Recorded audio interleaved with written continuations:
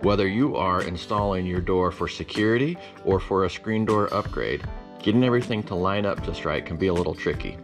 It can be difficult to adjust the security door after you install the included hardware. These bolts come with a tool for tightening them, but they don't come with a tool for loosening them.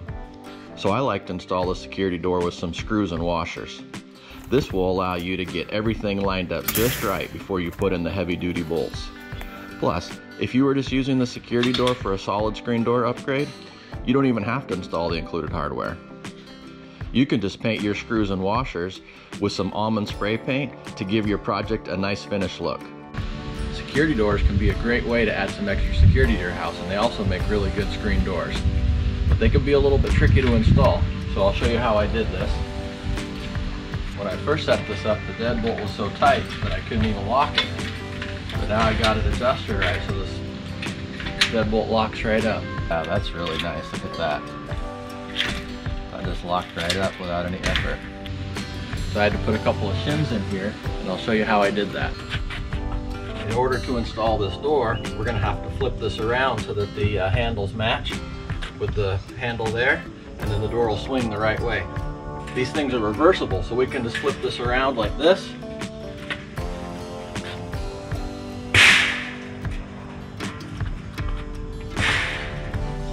And now our door handles are on the same side as the door we're installing it on.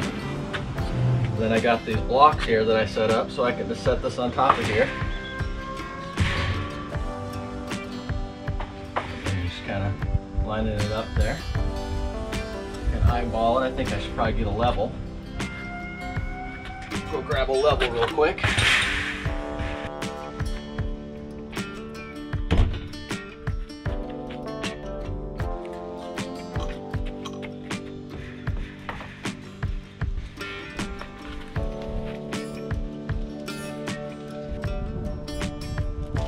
We'll get this first one in here.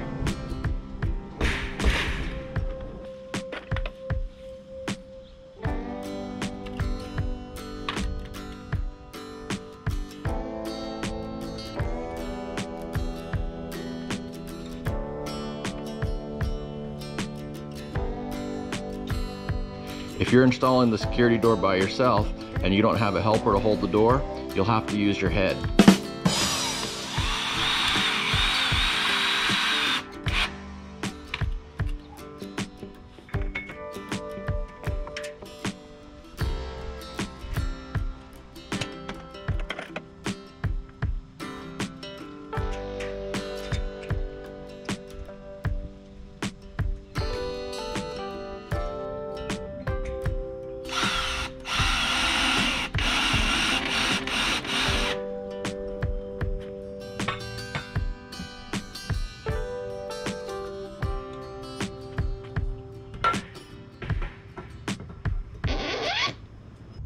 Put a couple of 2x4s down here and some 1/2" MDF, and that didn't work. So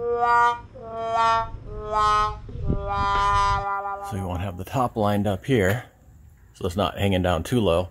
You'll be able to screw it into the frame. Alright, so that didn't work, so I changed this. I basically got 3 2x4s down on the bottom there, and we'll see if that height lines up. Because before it wouldn't line up with the top bar there, so we'll try again.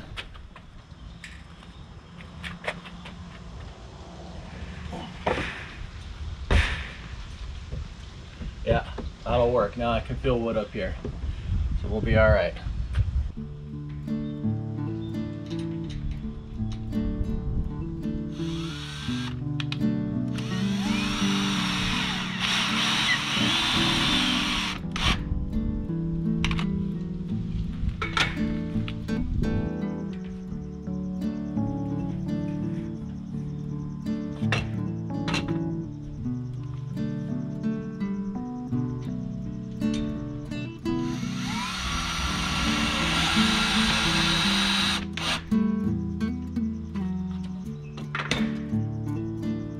All right, now that we got it level, we can put the rest of the screws in.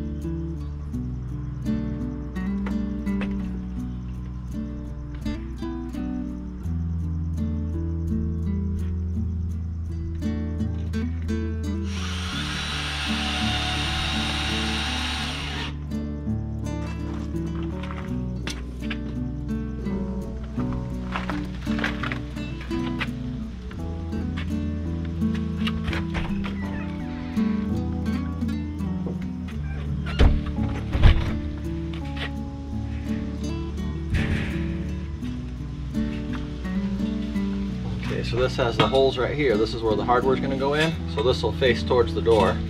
This side will face towards the door.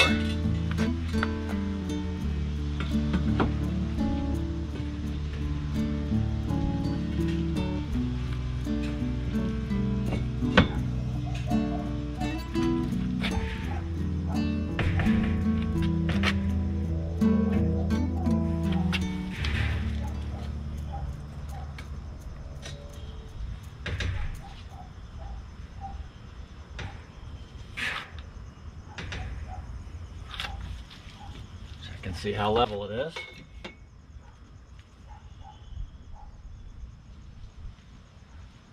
Alright, so the bottom needs to come out of here.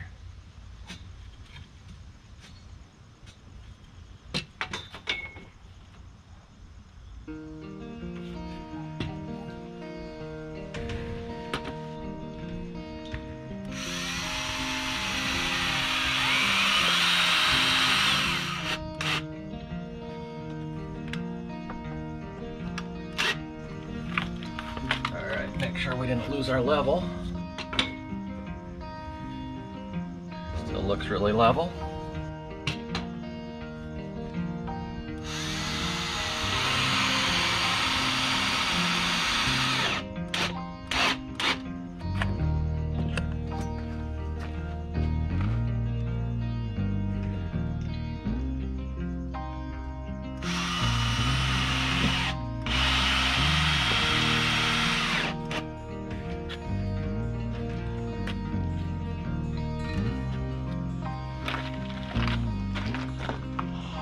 Alright, now you got a security door installed.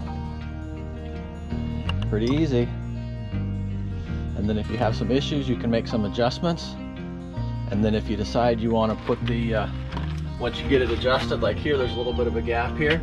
So we may need to put a little bit of a wedge behind there to make it more even. We'll see how it closes when I put the hardware in. It may be alright. But you can see there's a little bit of a gap here. So this may need to come out a little bit. May have to put some shims back in there. But we'll deal with that tomorrow. We'll just go ahead and get a handle on here and secure this for tonight.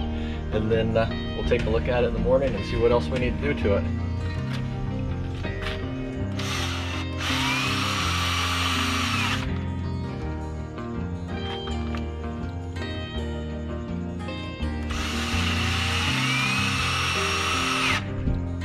Alright, so the one with the holes in it will go inside, and the one without the holes will go on the outside. And I got this little angled screwdriver here to get in here.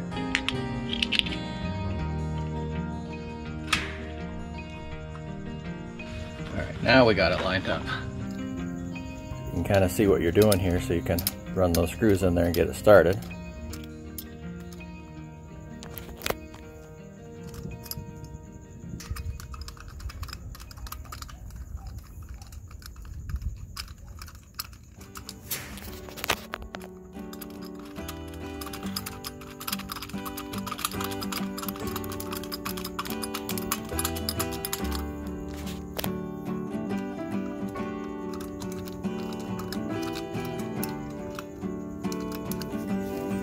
Once you get it as tight as you can with your fingers, you can use a little angled screwdriver.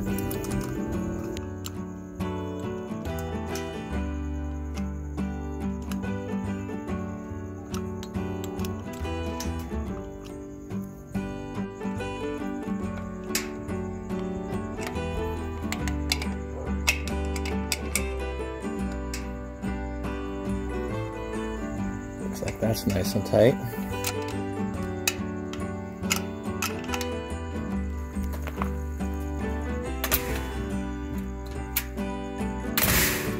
Shuts nice and easy.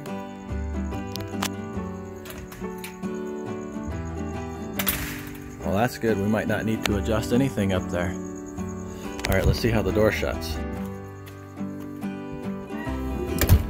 We just want to make sure the handle's clear. This looks like it's a little bit above it there, so oh yeah, no problem. Ta-da! Yeah, it looks pretty nice. Now that it's cooling off, we'll be able to open up this door here and let some fresh air in the garage. So for the deadbolt, I went ahead and got a quick set lock. So we'll go ahead and put this on there real quick. It says on here up, so we want to go this way with it.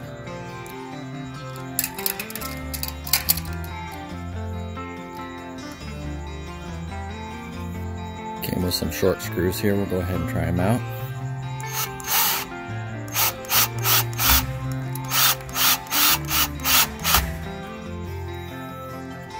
They seem pretty good. They fit right in there.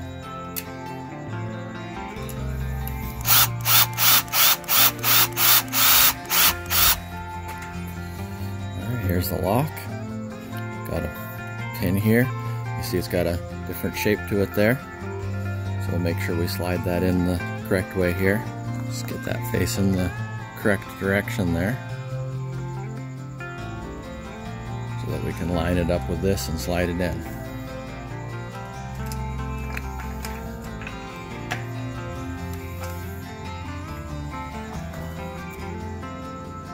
Line that up with the same direction.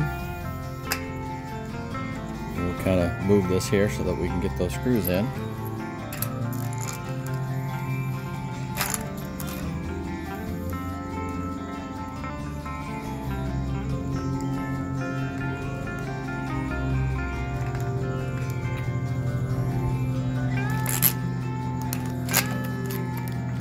Just slide it in there and get it started by hand. Want to make sure its threads are going in the right direction so we don't cross thread anything. Once it feels like they're good, we can go ahead and screw it in.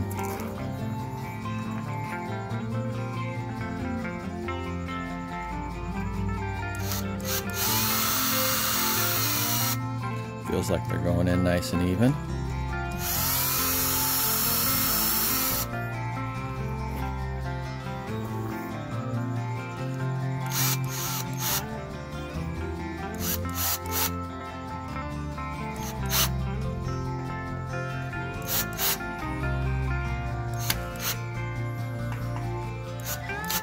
Alright, seems nice and good. We don't want to make it too tight or the deadbolt won't work good. That looks good. Door shuts real nice. See if it locks and unlocks. I had it rekeyed, so we'll see how they did.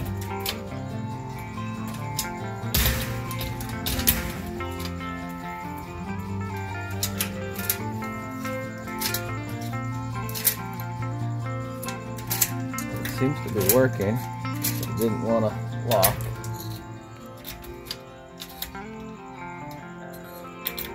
There we go. It's unlocked. And that's locked. When I first set this up, the deadbolt was so tight that I couldn't even lock it. But now I got it adjusted right, so this deadbolt locks right up. Wow, that's really nice. Look at that. That just locked right up without any effort. So I had to put a couple of shims in here, and I'll show you how I did that. So we put a shim up there to push it out. And we put another shim down here to push out the bottom. So this shim up here pushed it out there like that. We kind of had a twist in it.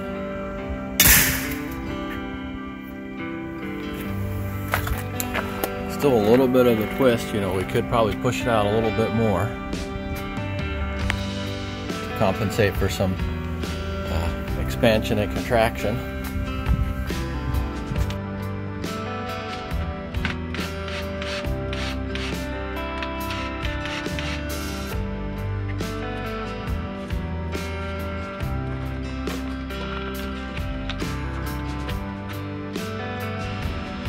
Put this right about here so we can cut this right about there and put it in there.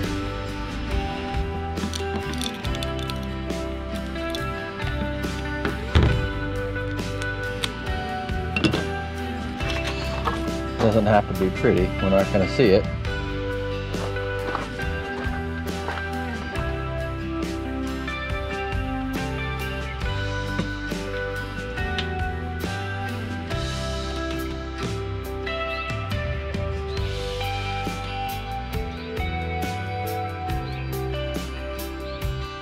Alright, that looks pretty good. Go ahead and screw it back in.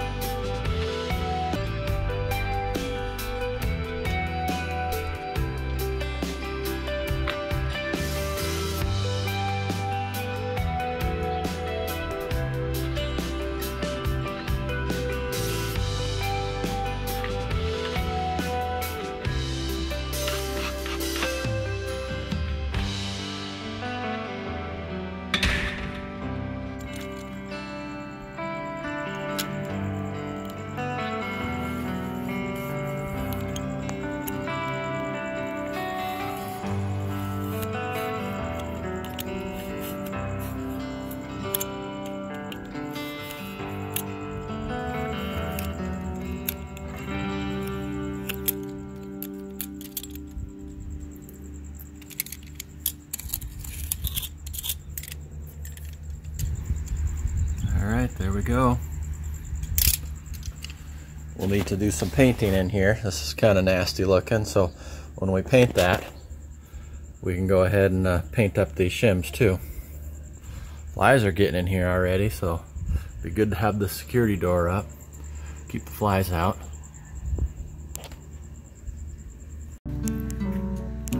Now that we got this adjusted, in the next video, I'll show you what to do about the screws here. We can either go with the hardware that came with it, or we can use our own. The other thing we're going to need to do is to put a threshold in here. Got a gap down there. And we don't let our cat go outside anymore, so we need to put a threshold down here to keep him from going out. And you also may want to put a threshold down here to keep critters from coming in. So we'll make one out of some 2x4s, and I'll show you how to do that. Alright, it locks. If you like security doors, you might want to check out this playlist I got right here.